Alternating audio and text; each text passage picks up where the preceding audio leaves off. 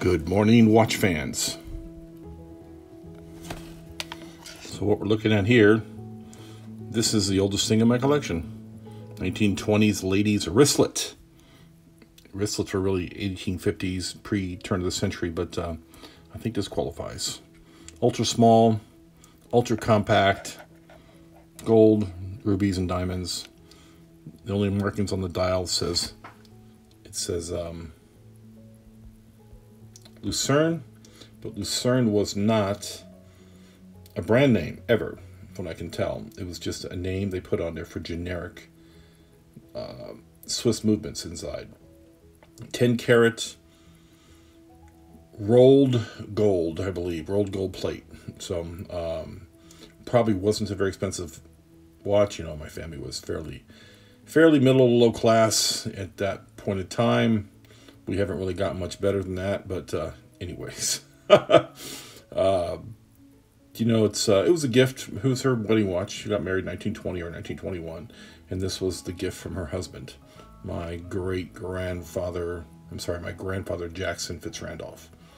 And he married Jessie Lindsay, I believe is her maiden name. Yeah, Jessie Lindsay. And in California, 1921, I believe. 1920-21. And they had 4 kids, and 3 survived to adulthood. So, pretty cool watch. Can't find much about it. A lot of these are made. A lot of these little teeny watches are made. As you can tell, you know, as compared to, here's a tape measure. This is a 1 centimeter mark on a tape measure. So, you know, it's pretty small. Here's an inch mark. There's a 1 inch mark. So it's, you know, 3/4 of an inch across, a little less. Yeah, it's about 3/4 of an inch across. Maybe, a centimeter and a half.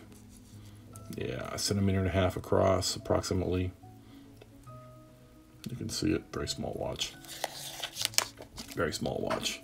So, pretty cool. You know, not much to say about this thing other than it keeps time. I put a wind on it, and you can feel the stop when you wind it. You get about 6 or 7 good turns, and you can feel the stop.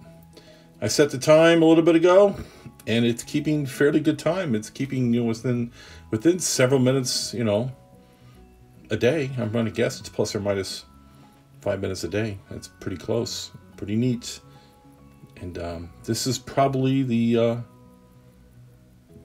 oldest watch I'll ever have. Pretty cool. You guys have a great one. I'll catch you on the next one.